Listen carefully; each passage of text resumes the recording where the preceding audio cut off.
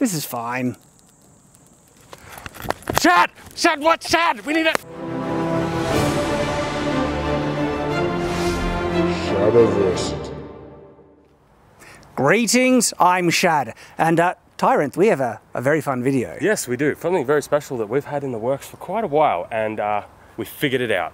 We figured it out. Yes. Because that's the thing. So when it comes to fire arrows, people have, looked at them, and there are valid, logical concerns about their validity and even historical validity, yet we see them everywhere in movies. Well, you never know. After today, maybe fire arrows will become the standard. Well, that's the thing, because we wanted to not only see the limitations and difficulties in shooting fire arrows, but also find a way to make them work. Yeah, because there's some obvious things. Well, you can't just take something like this, wrap a little bit of twine around, put some whatever you want on it that's flammable, and shoot it. The problem is, as soon as you shoot it, the air, which usually you need for a fire, you get a bit too much of it. And we'll show that. We'll be able to show that in this video. But we figured out a method that works. Now, we're not going to show you the method, because that's not what today's video is really about. And we're not going to show you our fuel mixture either, because it's actually pretty dangerous, to be honest. So we will just show you how they work, when you can get them to work. And if we can actually light things on fire by shooting at them. Yes. But to do that, we've got a special thing for you. We went out and got stuff. Oh, did you? For this video particularly. Nate! This is going to be our fire arrow target. Might be a little flammable. That's good. That's a hay bale. That is a hay bale. That is a hay bale. Hay might catch on fire fairly well. I mean, I'm just sorry. I'm excited to see what happens, because it might not. Like, there's a chance that if it gets buried in the hay bale, it could snuff it out. But I have a feeling you guys have a bit more pyrotechnic knowledge than perhaps I'm predicting. We may have already worked through a few things, so we can show what happens normally, as you were just saying. Not that I was carrying that for kilometres to get it here, miles as the case may be. Yeah. But the technique that we've worked out may keep it alight long enough to actually light one of these, but we'll show the other stuff as well. Now, genuinely, we are going to be trying to be as safe as humanly possible today with fire, especially out, in the wilderness. And good thing we've had a lot of rain recently, and so even though it's a nice sunny day, the actual weather is perfect for this type of thing, because nothing's going to be set on fire, and so that's good. We say don't try these things at home, but genuinely do not try this at home. Yeah. But I think it's time to head out to Shadlands. That's right. You can pick that up. We need space. No. You can do that. I don't want me. Let's go. Shadlands. To the Shadlands! To the Shadlands! Oh man, I love this place. It's really gorgeous. But yeah, I think we're going to burn some stuff while we're here. These are just our simple arrows. Our simple ones. yes, so to begin with, we're going to just try and do very basic kind of fire arrows that are somewhat analogous to what they might have had historically if they tried to do it. It's not a perfect analog, but it should give us a close enough comparison. And so this is basically just twine, really. Yeah. Twine wrapped. We've got some other ones that have wick in them, and we've wrapped those around. We have some ones with like cotton or linen and things like that, and they've been wrapped. We've also got a pitch one. Yes, like a close-ish substitute to pitch, which is probably what they would need to be able to do this. Something flammable. But yeah, we tried a few different historical versions with different types of string, and we may have already done some pre-testing, as you might be able to see. But yeah, this is definitely going to be interesting. I cannot wait. And then once we're done with all those, we've got our one that actually works. Like serious, this is pyrotechnic science put into this. We scienced the heck out of that. To make them like physics. Like serious. And you'll see, these ones, wow. But you're going to have to wait for that, sorry. Yes. Yeah. But yeah, let's talk about the misconceptions of them first. There are some interesting issues that you would run into right away trying to use fire arrows in multiple situations. Say, as an adventurer, right, you can actually, like in D&D or whatever, you're going to have fire arrows, in your quiver that you can whip out and use. There would have to be magic that just auto lights. And that's what I was going to say. To not have magical ones, all of a sudden you're going to run into problems because you can't just pull out a flint and you don't have the hands to be able to do it. Exactly, like you're in the bits of battle and you're just like, hold on it. And it also depends, as we found with the one that we scienced the heck out of, it takes multiple types of fuel to get working. You have to mix up the fuel, and then it actually needs a pre-burn. On the first one, it just doesn't work. It actually needs to burn in a little bit, and then the second and then the third tries, we're getting like an 80% success rate. So even with modern stuff, even when we're using like actual physics to try and get these things to work, it's still not 100%. No.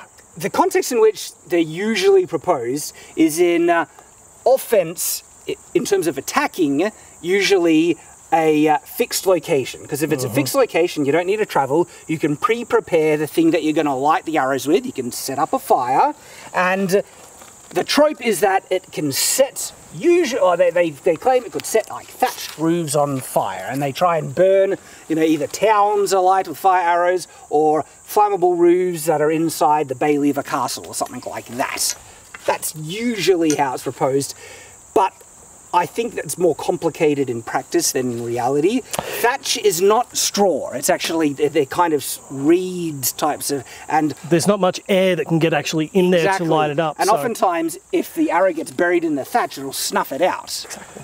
Well, I think it's more to do with how long it's a light, how long your arrow's light. If it just lasts a few seconds, it's not going to set anything on fire. But if you fire an arrow and it just stays alight and then it uses the actual wood on the arrow as its fuel once it gets down to it, it's going to be on fire for quite a while. And in the middle of battle, people aren't going to be trying to put out arrows of fire. They're going it actually could be disadvantageous to have an army firing these because you're giving away the exact location of your archers.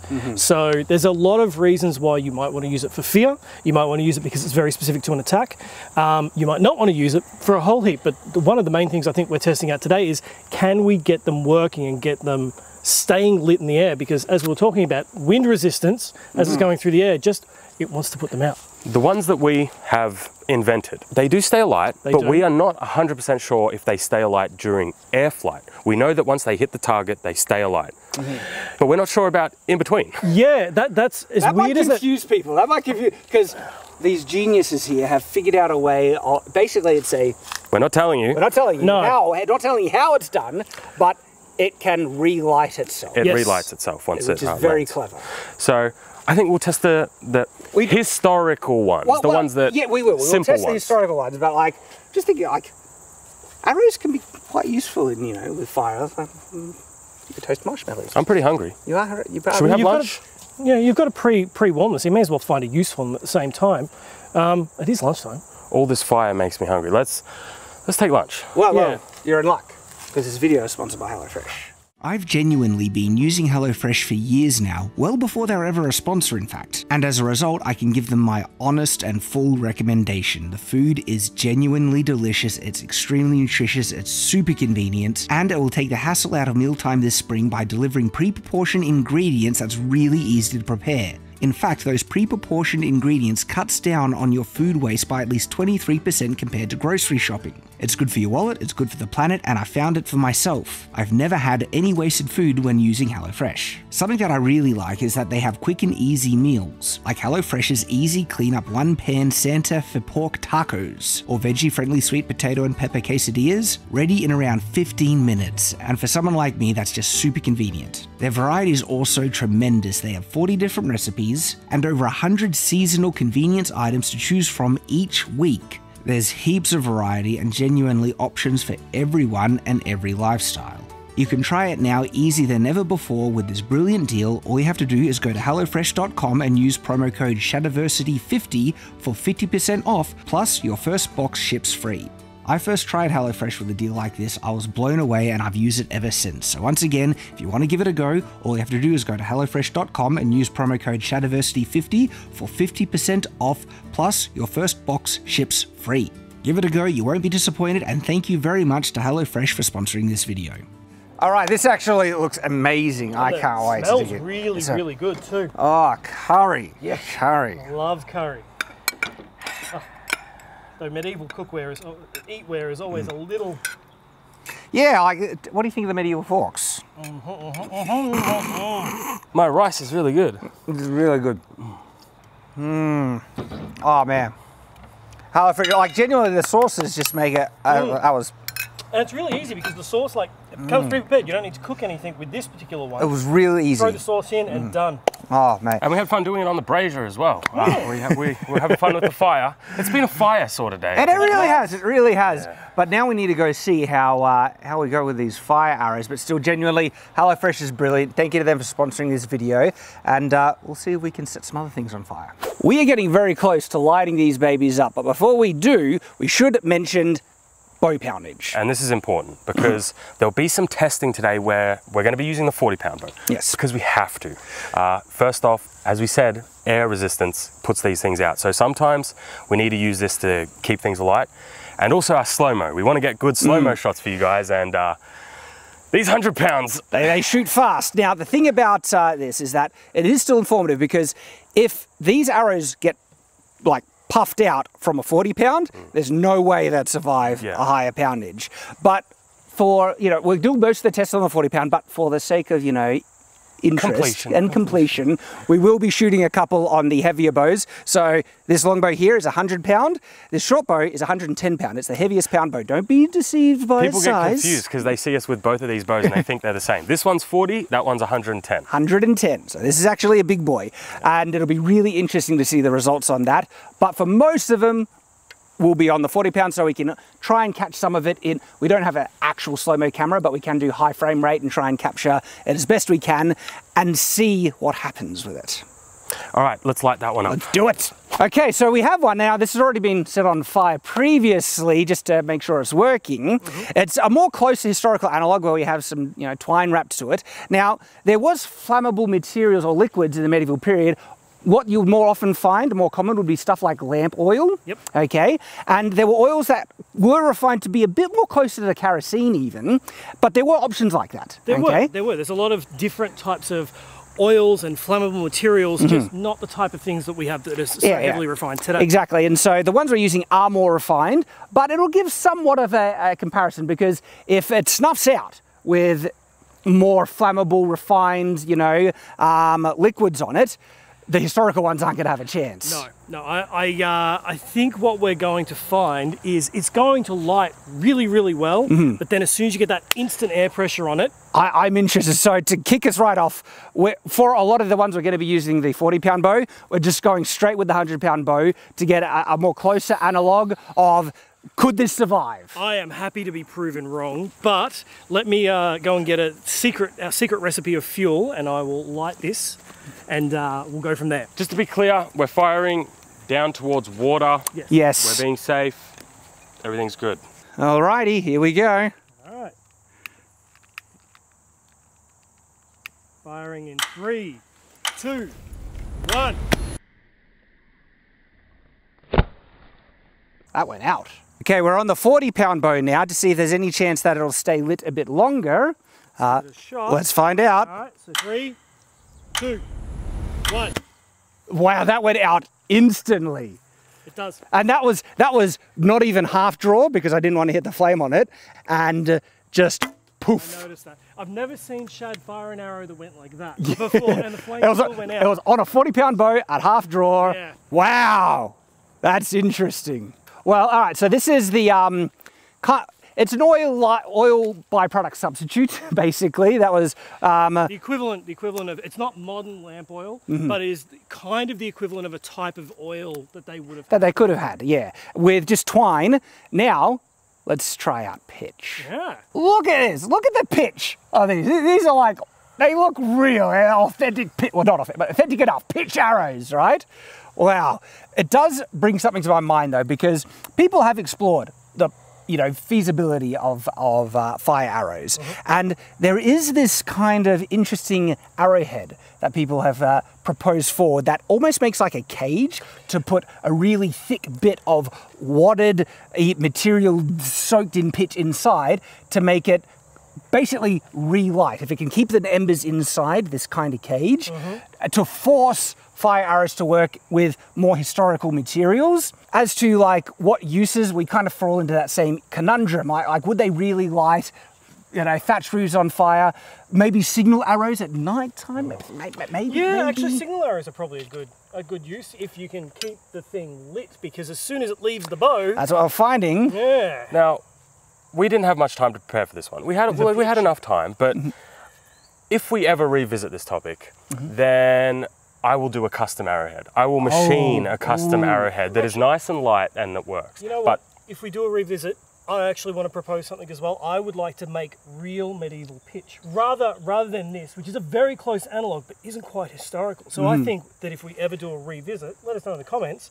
I mean, that'd be great. The more support that you guys are able to give us, the more viability of us doing larger projects like this. So genuinely, if you're able to donate anything that you can, join up with the YouTube memberships, donate $1 to $5 on Patreon or Subscribestar or Utreon. That helps more than I can express, genuinely, guys. And we've got exclusive content coming to those platforms, because we make a lot of content and we want to actually show you guys more than just what we can do at the moment. So help us out there. Hang on, did that smother it? No, it didn't. It just gave it more fuel. Oh my God. Get off. So if we're going from the natural break up, if we're going from the... It mean a lot. Let's shoot the pitch arrows. Yes. This is our pitch analog. Let's see. You ready, Shad? Yeah, I'm ready. There we go. All right. Firing in 3, 2, 1. What we saw before with the fire actually staying behind, the arrow going through, much more visible this time because it was a bigger ball of fire. It just looked like it stayed there and the arrow went by. It's left it behind. Most of the arrows that we've created are relatively light. That one. This one is not. This is heavy. It's got a heavy lump and it just... But this is a very weak bow at not even like half draw, I think. Stop blaming the bow. It's the bow's fault. We're doing 100 pound. Doing it. I'll draw further back on this, and because it's a 100 pound bow, half draw of this is already more powerful than the 40 pound, so... 40 pound at full... Whoa, look at this, baby. 3, Ready. 2, 1. That went out completely. Yeah, the pitch looked like Just it flew off. actually, the pitch didn't even stay on with that one. All right, you can get that arrow. I'll get a new arrow. Which arrow are we doing now? Another pitch. You want to do another pitch? Another pitch. You think this is a pitch arrow? No. I pitched the arrow. I pitched the pitch arrow. It's funny. So we're actually running into an interesting thing. Okay, with the pitch arrows. We did try and wrap it tight, but the arrows accelerate so fast that even the pitch has a tough time sticking on. Exactly, and for those who don't know, pitch is kind of like a goo, kind of like roof sealer. It's an all-purpose thing that medieval people used. So it does go hard, but it's gooey. You can't wrap it until... It's funny, I think we're having better luck with the twine and oil arrows than the pitch arrows. But even so, it was still going out. So... Yes, well, I noticed something interesting on the first twine oil arrow is that I saw a distinct puff of smoke when it hit the ground. And so there might be some heat still left in it. I want to try and shoot it into a hay bale just to see what happens. Okay, all right, well, let's go and set one of them up and give that a shot. So let's see what this does to the hay bale. So if this had remained lit, this would almost have been a perfect hit because the wadding is sitting right next to the straw and the continual flame would have lit it up easily. But no, that was gone before it even hit. What are you thinking now? Because we have our arrows that will set everything alight. Exactly, because science and physics. Looking at most of the ways you could try and achieve this historically, we're running into the same criticism a lot of people have put up against fire arrows, is that they just go out. Like, they're very hard to make work with medieval technology, and even when you do, the actual viability and uses of what you would need them for are very few and far between. They are. But it doesn't mean you can't make it work. And they wouldn't have a lighter on them. No, they wouldn't. Which is how we've been lighting it very, very easily. But no, like we said at the start of the video, we've been using chemistry and physics. I said science and physics a moment ago, but we've been using chemistry and physics specifically to get this working. So we have ones that, as Tyrant said, about 80 to 95% chance that they will stay lit, which is better than basically zero. After the first burn. That's important. That is. So we've found that you do very much need to light them, let them sit there, maybe even give them a test fire, but we know they're going to go out. Second, third, fourth. You're good. Oh yeah. I can't wait. Let's check out what these super fire arrows are. And here they are. Okay. We have them all wrapped up in old tatami mat because this is cutting edge technology. I see what you did there. But this is them. Oh wow! Like I see like a bit of a wind protector on it and everything. Yeah. Now imagine if this was actually properly machined. Yes. For the job.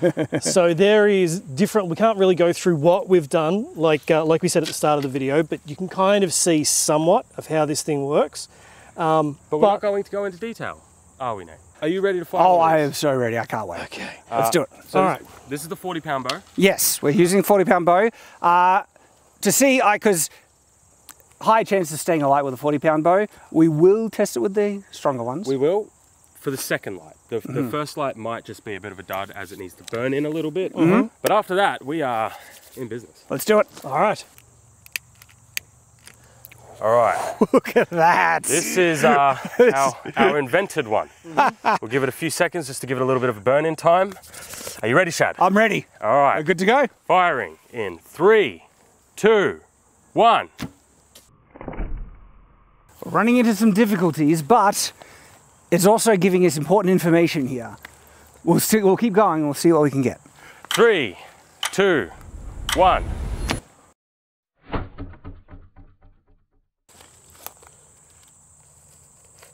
Still warm. Just making sure the smoke's coming off this and not that. That sounded better. It's still on fire. That stayed on fire the entire arc. I should probably hurry up. We need that arrow, so...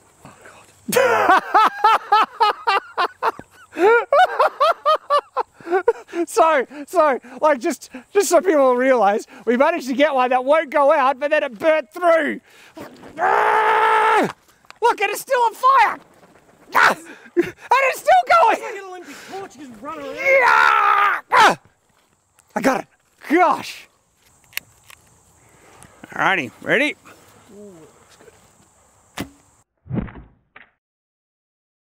That stayed alight the entire time. So that's actually really significant. The entire arrow got buried and it still stayed alight. Yes. Because yeah, it followed it through. It didn't get smothered. No, But setting on fire, I don't. Yeah, but you know. it's about the fletching of all the things. All right, this is the war bow, 110 War bow. pounds. Let's do though. Not fully drawing, but yep. Firing in 3, 2, 1.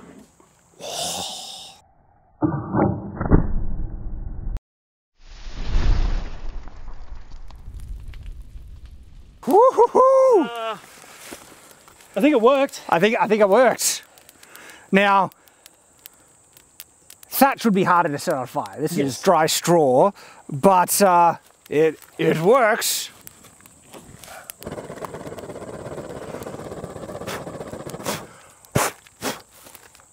So, what do you think's next? I think we all should have a go. Yes, let's do that. You ready? I mean, I can't shoot a bow and they trip me with a 5-0. God, I'm ready. Gentlemen. Light your arrows. And ready. 1, 2.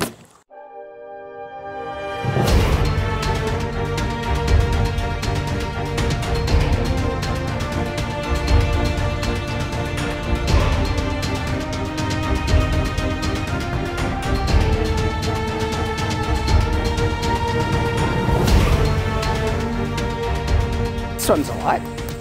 You reckon it can... What, like this one?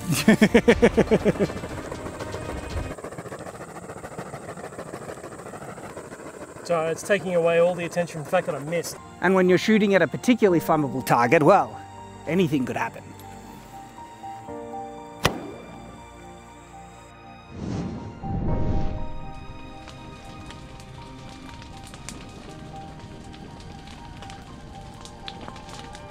So yeah, they can certainly light things on fire at a distance. Yeah, I would say that it's definitely you're phased about the arrow. Well, it's still good. It's still good. It's still good. It's still good, yeah. Phased about the arrow. Well, no, it's good. We can still use them. They're still Wow, good. that is heat coming off that. Yeah. That was loads of fun. The end was a little stressful. Like that was going up the tree, but It's fine. It's fine. So we were able to get it to work. Wasn't easy, even with modern materials. When we were doing our testing, it worked heaps. It did. We have footage of it. I know. back-to-back shots. Yeah.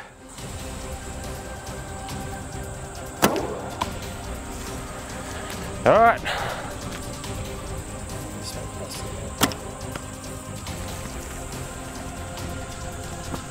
We've done it, boys. It can work reliably, but at other times it can be a bit more difficult. And remember, a lot of them was with the 40-pound bow. Yes. On a heavier war bow, even more difficult. I'm not sure. I think there might have been like one, maybe two shots where with the ball bow, yeah, that stayed alight. But I mean, once it actually got working, I'm sure the other half of the arrow was in there somewhere, but it got working. It got working. Look, my assumptions haven't really been dissuaded from the tests here. So no, I agree. The tests that we've done today didn't show that. The tests that Tyrant and I did were a lot more reliable. We'll probably put some of that footage in because we were able to fire like back to back. It was just the first one where we need to burn it in a little bit. And then I don't know what was happening today. Well, when I say my assumptions haven't been dissuaded, like you can make it work, but to make it reliable but then viable, because you might have noticed there could have been some. Oh, no, keep going. Okay, there could have been some additional encouragement on the straw to help it I mean, set on fire. Have you got any proof of that? I don't, so, you know.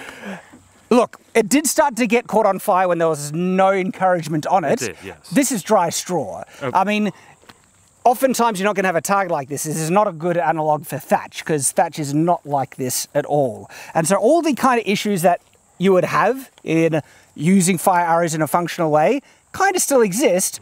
You can make it work. Is it out yet? I saw fire. I'm sure you did. I'm sure you did, Nate.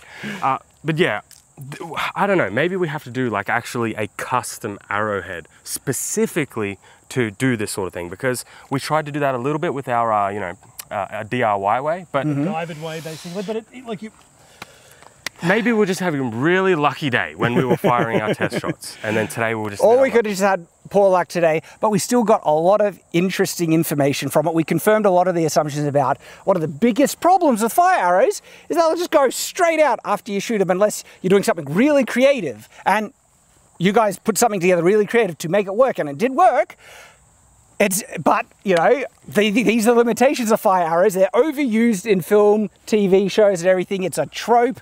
Rarely is it... But was it not fun? It was... Oh, yeah. Well, that's the thing. It was heaps of fun, but rarely is it truly practical. There you go. Mad fun. Like, such a great video. We appreciate all you guys for joining with us on this adventure. Thank you for watching. We hope to see you again on the next video on Shadowversity. So until that time, farewell. Coming soon to Shadowversity. So as we said before, we are going to be starting off with the smaller myths. Get the mask on first. Alrighty. Totally trust. So we have armored up all of his vitals. All right. We do need this to survive at least long enough for... Woo! Yeah.